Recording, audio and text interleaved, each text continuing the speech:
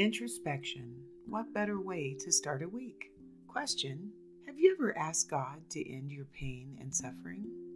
1 Chronicles 4:10. Jabez cried out to the God of Israel, "Oh, that you would bless me and enlarge my territory. Let your hand be with me and keep me from harm so that I will be free from pain."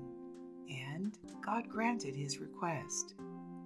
The name Jabez means he causes pain, so it is assumed that something about his birth was exceptionally more painful than the usual birth, either physically or emotionally. In Bible times, a name was very important. A name often defined a person's future, what they would become. So perhaps Jabez's mother was predicting her baby's future.